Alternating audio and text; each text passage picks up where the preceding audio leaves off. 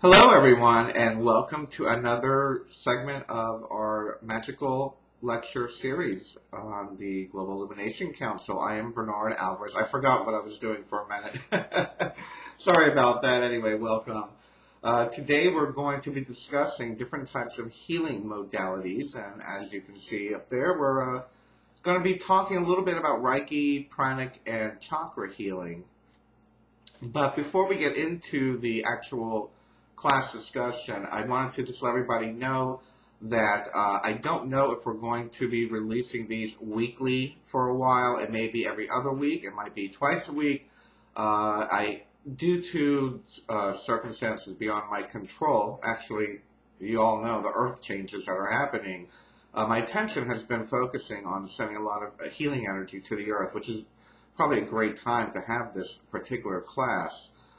But with that in mind, it's been very distracting, and I feel that my attention needs to be toward other things to help humanity as a whole. And of course, these classes are helping humanity as a whole, I hope. But as far as scheduling, we're going to have to see how that goes, and I will do my best to put them out once a week. Everyone has completed the first, pretty much completed the first module, which is the first 8 classes, and those are really the most important ones. But we'll get into that a little bit more later. Anyway, for those of you that don't know, I am a certified Reiki master and have been for over, well, about 12 years now, I guess. And the one thing I like about Reiki, and actually, before I even get into the details of each particular one, let me just say that all of these are very overlapping. The systems, the modalities, the way that they're done, they all basically work with your chi energy or your ki, whatever you wish to call it. And it's really just a matter of being the channel of that energy, of that chi energy. So if you haven't seen the first module, the first 8 classes, I would highly recommend that you watch that, because those are the classes that kind of awaken your subtle energy field and teach you how to be more sensitive to being a channel of energy. With that said, let's talk a little bit about Reiki, and just so you know, we're going to be discussing an overview of these, and I'm going to go into some detail as far as technique and whatnot. So this is not going to be a very detailed class per se on each particular type of healing. With that said, Reiki healing has been around, well, it is believed it has been around for thousands of years and was rediscovered by Usui, which is the type of Reiki that I do, Usui Reiki. It is passed down from Reiki master to student and so forth. Supposedly there has been an unbroken chain of these, I guess, initiations or attunements, whatever they're called, whatever you would like to call them, quite honestly. And what happens in the attunement, and I'll tell you what the attunement is first, and maybe that'll help you understand a little bit about the Reiki practice itself. The Reiki attunement itself, there's 3 degrees, the first, second, and third degree. And what happens is the practitioner, or the Reiki master, is basically going into your subtle energy field, opening your crown chakra, and then putting in very powerful energy symbols, which are basically Asian calligraphy symbols. And if you look on any Reiki website, you'll see them. Some of them keep them secret until you get your attunement, and some of them will give them all to you out publicly. I feel that the only reason why I would ever keep something like that secret or not give it to the student is just so they wouldn't focus on that until they were ready to focus on that. But, as far as, secret, hush-hush, I think it's just a matter of being a good teacher and guiding your student and having them focus in the right direction with the lesson, pertaining to the lesson that they need to be learning. So with that said, what Reiki does, and for those of you that don't know, it's basically the word means, a loose definition of the word means energy healing, for lack of a better term. Ki is chi, which is your energy. And now everyone practices a little bit different. Some people prefer to do hands-on Reiki. I am a hands-on Reiki person. I do feel that healing touch is very much a part of it. I do believe, though, in distance healing with energy, of course, now that we're doing all these global meditations and trying to heal the heart of our Mother Earth. This is really a needed belief system in order for this to facilitate correctly. So when we are doing Reiki, or let's talk a little bit about Reiki, the actual energy first. It is believed, and this has to do with all three of these, and I'll say this again, they kind of all overlap with each other. The belief is, or the understanding is, and mind you that these practices have been around for thousands and thousands of years, that the body's energy field or energy meridians, I would highly suggest that you do a search and look for a map of the body meridians and the acupressure / acupuncture points, so you can see where the energy points are. Needless, the idea is that when we are in dis-ease, whether it be physical and or emotional or spiritual, it has to do with the chi body or the energy body having blockages or being out of balance. And you can see how this would overlap with chakras as well as pranic and Reiki.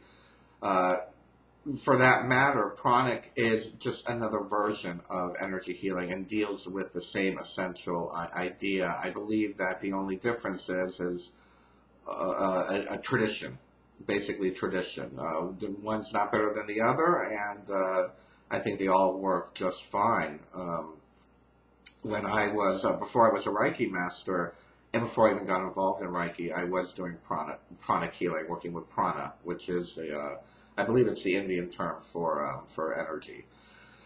So when the body is in dis-ease or disharmony or imbalance, you'll notice that dis-ease, the word disease, is that word dis-ease. There's a discomfort, there's an imbalance, there's something that, whether it be an emotional cling-on or it be an energy block or an emotional energy block that's not allowing the energy to flow freely, what will happen is that the body will have, in the blockage, the energy builds up and creates an imbalance in that particular region of the body. The same goes for the emotional aspect of this. What I feel is very important for all of us as practitioners, as healers and healers of the earth, light workers, Wiccans, pagans, starseeds, whatnot. I think the most important thing is for us individually to keep our energy balanced, to keep our energy in balance, not imbalanced. And to be focused on where we do have any type of obstacles or blockages within our energy body. One of the ways that I do this, and I think I've spoken about my meditation practices, and what I try to do every morning and every evening is, when I say I channel the light or whatnot, it's also kind of doing a body scan of my own body, kind of going into a meditative state, and sensing all the different parts of my body, sensing, anywhere down from my feet, up through my knees, up through and you know the routine if you followed the earlier classes, and by all means, please refer back to those when we do the full body relaxation near the beginning of the studies. And by focusing on that and doing kind of like an energy scan, you get to know your own imbalance or where you're having any kind of blocks and whatnot. Now, the way that this is, conveyed as a practitioner doing it on somebody else is you would do the same thing, and that's basically the way that I would do it also. When I have a client that I'm doing a Reiki healing session on, I will basically, let's walk through that a little bit. We're going to walk through that a little bit. The first thing that you want to do is you want to make them comfortable. Have them lie down or sit in a chair and get comfortable. Ambiance is obviously an important aspect of it. If you want to put on some nice mellow music in the background, maybe light a scented candle, something to that effect, dim the lights, creating a peaceful environment. A very funny, ever so quickly, very funny story I had was I had a client who was I worked in of course I worked in the fashion industry for a while, so I had a lot of very uptight corporate types coming to me. And I was doing Reiki at one or two of the separate salons that I worked at. And I had a client who was she even said she's an A type personality, and if I could get her to relax, that would be enough. Well, not only did I get her to relax, she fell asleep. And when she woke up, she literally walked out with a bounce in her step. She couldn't believe it. She was very surprised. She couldn't understand what had happened, if she was just tired or she passed out. But needless to say, it was a combination of the environment, the music, and of course, laying down, relaxing, and having somebody put their hands on you. So if it was only that, and of course we're talking about, having the energy move through them as well. So needless to say, when a client comes and lays down, if you're going to be doing this on your friends or, or if you actually are going to consider doing this as a career, you're going to want to create the right environment for them, have them be very relaxed. And what I normally told my clients to do, or tell to this day, is I just tell them to close their eyes, take a few deep breaths, and just tell their mind to allow the Reiki to work. Give themselves permission to heal. Give my body permission to heal. I give my body permission to heal itself. With that being said, normally what is done, and I'm not going to go through the whole hand placements aspect of it, but what I will say is, please, by all means, I will recommend the Diane, I believe it's Diane, is it Diane Weiss or Diane Stein? I believe it's Diane Stein, who wrote Essential Reiki, and I found that to be one of the most helpful books I've read. It's very easy to read. It's very user-friendly. It's not too textbooky. A lot of them are very textbooky, and plus the fact that she's a pagan and refers to the energy like the goddess and whatnot. So it's a very gentle expression of how to teach Reiki. And when we are about to do the Reiki, you want to make sure that you ask your client if you have permission to touch them, or they have to have permission. You tell them if you are a toucher, a lot of people don't touch when they do Reiki. You don't want to shock them, and that's the reason why I'm saying that.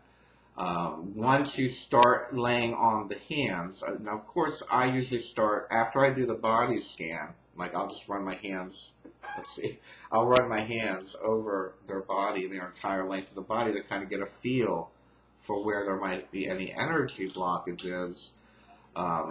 At that point, I would go back to the crown and put my hands on their crown and work my way down to the palms of their feet, the balls of the feet, whatever the terminology is that you're used to using.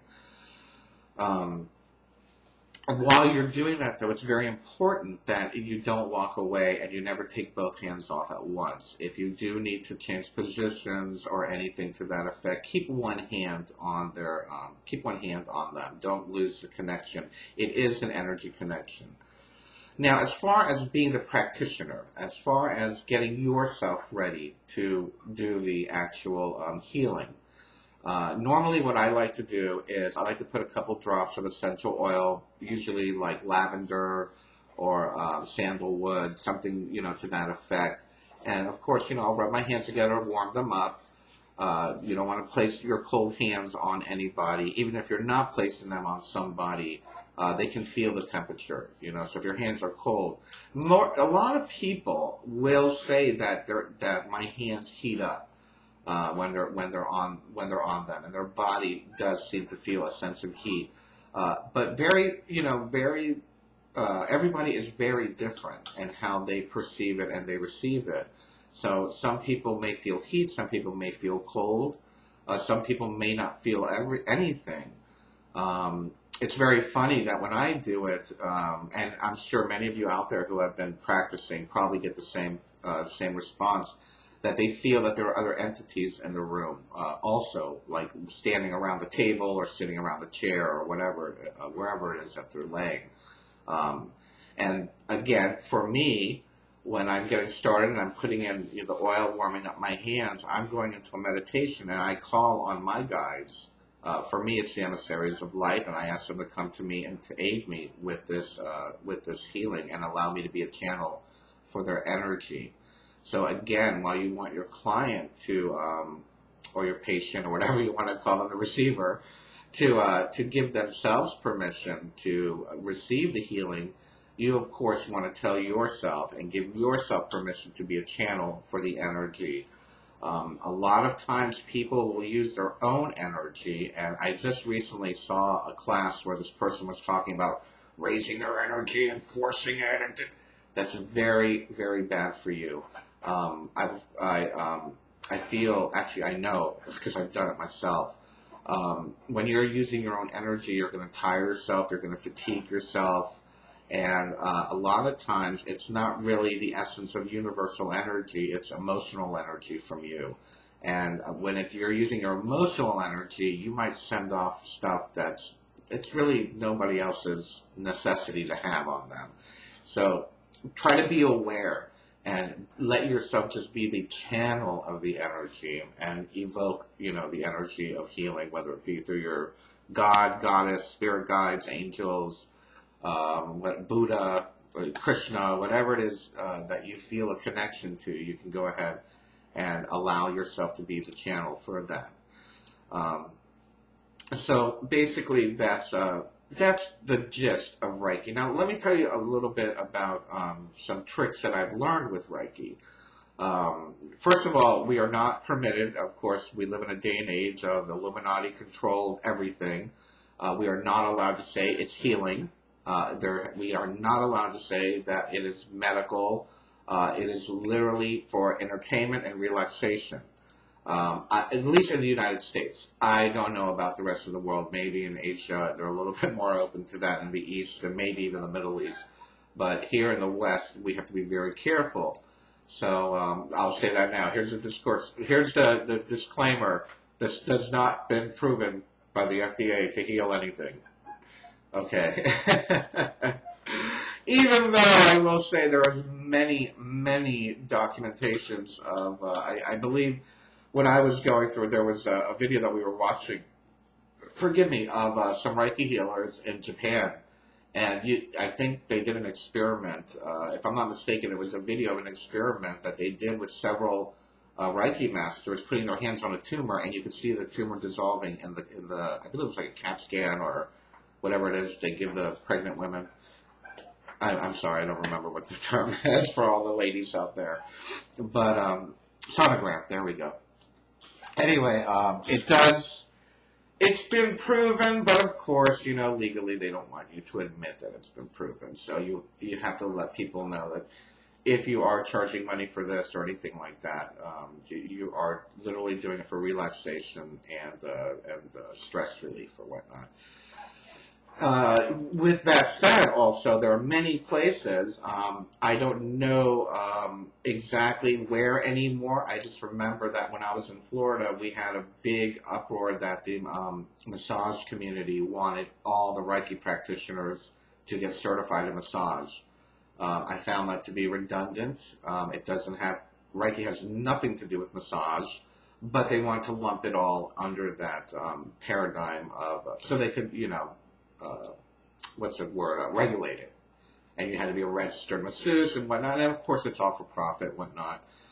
But I think it's fair to say that as a study, it's worth doing. I believe that in the coming years, we're going to need more and more people like us who know how to do either some type of healing, healing hands, Reiki healing, pranic healing, chakra healing, and whatnot. So, with that said, one of the first things that I picked up on that I was able to do with Reiki, and I think it's a great place for everybody to start, and whether it be whether you're initiated or not, whether you've had your attunement or not, is the treating a headache. And it's very amazing how quickly this works, and For some people it'll last, it'll be gone completely, and for some others it won't. But what I discovered early on was I had a neighbor who was getting migraines quite often. And I think I had just become a Reiki master, and I was like, oh, here, let me do this, and I'll do it for you. And I basically just put one hand on their crown and one hand on the back of their neck. I'm trying to do a sideways thing here. So doing that, doing all the preparation and whatnot, and feeling it. Now, a lot of people ask, how do I know when it's time for me to take my hands off? It's kind of the same thing, or the same way that you know that that you're done shuffling a deck of cards. When we talked about tarot last week, I talked about that. You just know, you feel it. You don't want to force it. You don't want to think about it. It's got to flow. It's got to be natural. Allow it to be natural. So when you're doing, even if you're doing the migraine release, is what I call. Keep your hands on there. Sometimes it'll be 5 minutes. Sometimes it'll be 1 minute. So I've had it where I've had to keep my hands on for up to 15 minutes, just standing there, because their bodies really needed it, and maybe I needed it too. Who knows? I find that another thing is I find also that after I do a Reiki treatment, I feel fantastic, like I've gotten Reiki as well. So anyway, so that's basically a little bit about Reiki. I really would suggest, if you want to learn more, is to go to a Reiki master and take a course.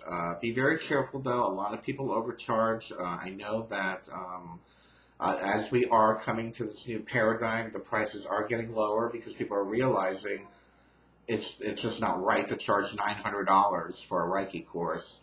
Quite honestly, when I teach, when I first became a Reiki master, I was charging $100, $200, $300, $100 for the first degree, $200 for the second, and $300 for the third. I will say though that now in my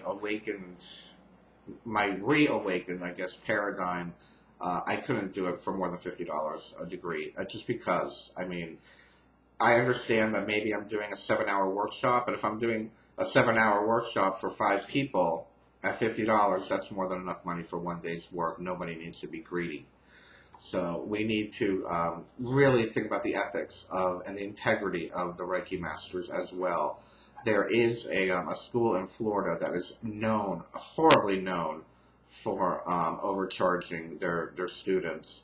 And I believe they're mixed in with the Reiki Institute in New York City. I'm not sure. But this one is in Fort Lauderdale, and she's a ruthless entrepreneur, for lack of a better term. And unfortunately, things like that give Reiki a bad name, and give teaching Reiki a bad name. So again, if you feel you're being overcharged, you want to question that. The same thing goes what I said earlier, like several weeks ago, finding a high priest or coven or whatever, a spiritual teacher. You've got to feel that they're not in it for themselves, that they're doing it as a service unto others, because that's really what we're here for now. We're not at a place where we can be a service for self anymore. We need to be a service for others. And Reiki is a way to do that. And teaching it is a way to do that.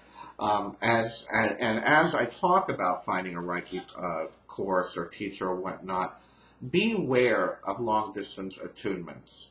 I personally don't like the idea of paying someone $500 to give me an attunement over the internet. I don't feel it. I'm just telling you what my gut instinct is, and 99% of the time my gut's pretty right. I don't know, maybe it works, maybe it doesn't, but I just feel, it's too easy of a chance for them to pocket the money, say they did it, and then nothing has happened to you. So I would be very, very concerned if someone was trying to offer you long-distance attunements. A long-distance class, that's one thing. I remember a couple years ago I had offered to do a long-distance training, but they would have to fly in to see me to get the attunement. But anyway, so there's lots of ways to teach it. There are a lot of courses out there. I know that 2 of our admins just went to 2 different style teachers. One of them did it over a 2 or 3 week period. Another person did it over a weekend period. And, they create these nice packages. And don't get me wrong, that's another thing. If you're going to pay $300, make sure it's like a weekend retreat, bed and breakfast, getaway, Reiki, attunement type thing. But, I personally, I do it over, I believe it's like a 5 to 7 hour class, depending on how many people, and I just do each one in one day. So there's going to be a lot of different styles out there. Don't get confused. Follow your gut, follow your instinct, but in the meantime, go ahead, practice, allowing the energy to flow through your palms. I'm going to show you the one symbol that says put the energy here. And a lot of people get very fussy over whether it's counterclockwise or clockwise. I'm just going to do it the way that I do it, and if it comes out clockwise or counterclockwise for you, then so be it. Oh, I did it counterclockwise. Ooh. But that's one of the symbols. That's one of the first symbols you're going to learn. And what you can do to get you going, and again, this is just a little trick and tip that I do for myself, is I draw the symbol on my palm and I tap it into my palm, which is kind of the way we do it when we do the attunements anyway. So it's kind of like reawakening that energy on my palm. You can also use it on the crown chakra and, put the energy in there. The symbol basically means put the power here, put the energy here. So that's basically what that means. But it's one of the first symbols you're going to learn. And it's a great symbol to work with and to practice with. And I think it's the first symbol that we give, most of us will give as a Reiki master. I just realized I have my hair behind my ears after all that blood drying. Okay. Anyway, pranic healing is basically the same thing. It's a different school of thought. It works with the concept of prana, which is the same concept of chi. It's the energy life force. It is taught, again, also from teacher to teacher. There are many different traditions pertaining to prana as well, pranic healing. I found it to be more flexible when I first started. The information back in when did I start doing this? In the early 90s, I guess, was a lot easier to come by. So that's when I started working with. And one of the things that someone had taught, a pranic healer had taught me, and a technique that they had taught me, and I'm going to share it with you now, it was a visualization technique. And it was amazing. I literally healed swollen ankles. Well, I'll give you an example. I'm going to give you an anecdote of one particular instance that I had. I was with a friend of mine in Florida who was, a skateboarder, and they had one of those half-pipe things, in their front lawn, in their front yard. And he fell, twisted his ankle. Within minutes, it was starting to blow up. And his family knew what I did and knew that I was practicing witch or whatever you want to call it back then. And they're like, can you do something? I'm like, yeah, I can do something for him. And all I did was I put my hands on the ankle and I had him close his eyes. And with him, now this is a great technique to do with anybody, and it works great with children, especially children, because children have a really good sense of this, is to have them close their eyes and you close your eyes with them and follow along with them and have them tell them, I would like you to create the outline of where the pain begins and ends. So with them, in your mind's eye, try to, follow their mental process and tell them to create an outline of where the pain begins and where the pain ends. And once they get a very clear picture, you ask them, do you have a good boundary of where your pain is? Have you circled it? Have you created a circle, an oval, whatever, a boundary? Tell them, have them focus on the pain, and then have them focus outside of the boundary where there is no pain. And then little by little, you tell them to say, okay, starting at one point, let's begin erasing that line. And little by little, you go around the circumference of the diameter or whatever, the circumference of the pain, and you begin to erase the line. And keeping your hands on the particular spot, giving them comfort and whatnot, when they're done, it should be gone. And I can tell you that when I was done, the swelling was gone, and within 15 minutes he was back outside on that crazy half pike. And I'm like, oh, great, I'm not doing it again. But at least not tonight. But it's a great technique. Actually, I want to thank, I forgot who it was, but someone reminded me of this technique a couple of weeks ago. I'm like, oh my God, that was the first technique I did in my 20s, you know. But anyway, that's a wonderful technique to work with. Also, chakra healing. Now, chakra healing works along the same lines, except it's going to be working more along the balance and the energy of your Kundalini. And your Kundalini, and we've covered this in the previous classes, please refer back to, I think it was like class 3 that we talked about it. The energy centers. And the energy centers within the Kundalini, which is along your spine, and each one represents a specific energy. With one being more active than the other, you're going to get imbalances. I know back in my 20s, I think most people in their 20s, my energy was very in the lower chakras, you know, sex and money and, you know, all these things, you know, the drive to survive, the drive to be sexual and whatnot. So I used to have to I had to do a lot of energy work with my heart chakra and my crown chakra to try to create a balance. Then as I moved into my early 30s, my energy kept going up into the higher realms and I wasn't being grounded. So, you know, we have to, you know, and it changes, you know, throughout your years as you get older, depending on your age or whatnot. But you can facilitate keeping them balanced throughout your lifetime. So one of the techniques that I use with chakra balancing is crystals and tones. And what you can do, and again, this is just an overview. I would suggest you go back on the internet and research it, or go to a bookstore and find more information on it. With the chakra balancing, what you can do is find the associated stone with that particular chakra center. Now, I'm saying this for somebody else. If you were to do this technique on someone else, you would get the crystal associated with that particular chakra and place it there, like a chakra at the top of the head. If you're laying down, just place it near the crown. One on the third eye, one on the throat, you know, and so forth as you go down. I was lucky enough. I had a healer that used to do work with me, and she literally had, not only did she have the crystals, but she had those little, I guess the tuning forks. Yeah, they're called tuning forks. And each of them had a different note that went along with that particular chakra. So that's a wonderful way of doing it. But as well, it can be done vocally.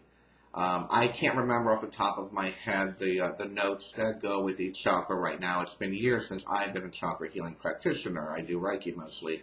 But the information is anywhere and everywhere. Just look for the actual notes, the tone notes that go with it.